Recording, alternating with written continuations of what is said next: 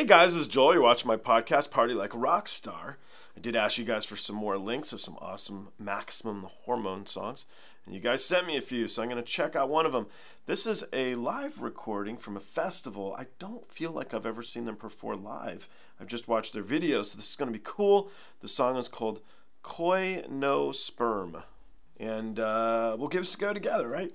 If you haven't watched any of my podcasts, you don't know who I am. I'm an ex-roadie. I used to tour with bands like Guns N' Roses, Stone Temple Pilots, Poison, and the Cranberries. I wrote a book called Memoir of a Roadie. It was the #1 new release on Amazon and Bios. It has done 3 million copies on Kindle. It's been tons of fun. Do have a Patreon.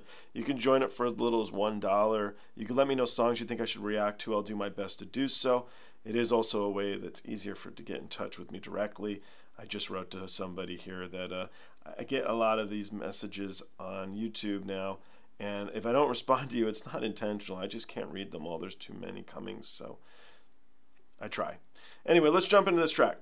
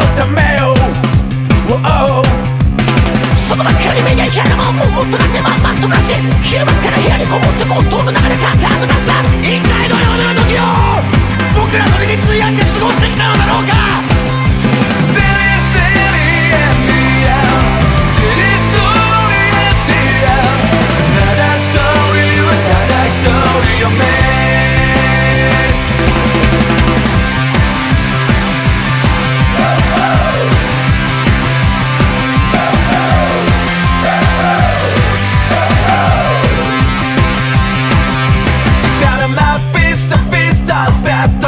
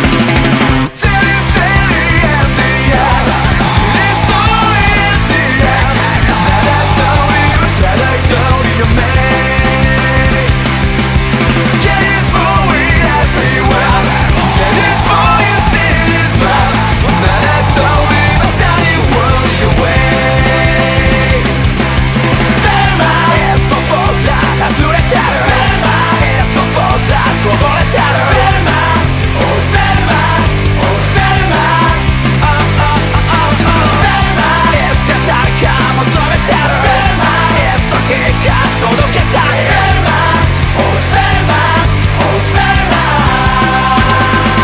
スペルマピストピストスペルトレルスペルマピストピストスペルこのまま越のくだらなくていいだからまあ僕を叱らないでね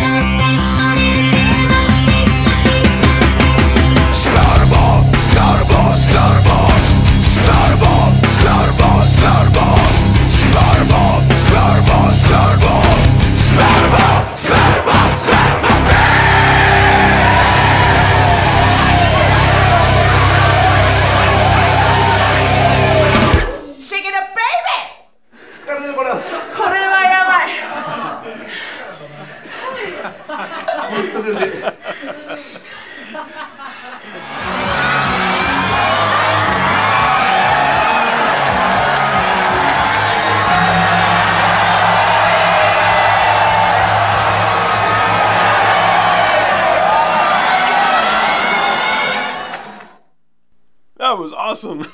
Definitely one of the most, not one, it is the most mainstream song I've ever heard of theirs. In the beginning, I thought they were going to just jump into growls immediately and switch the song up, and they didn't. And it makes me realize, like, they could be a massive mainstream band if they had wanted to. So that's my thoughts from it. I loved it. Might be my most favorite song I've listened to theirs so far. I thought it was really, really good.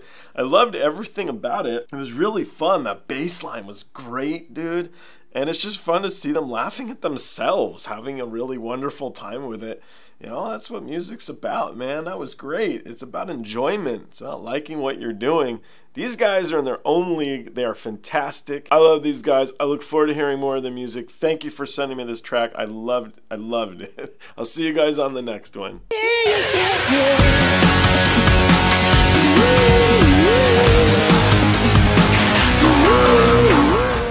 Hey guys, I hope you enjoyed the show. I now have a Twitter, Instagram, TikTok, Discord, and even a Patreon. The Patreon you can join for as little as $1.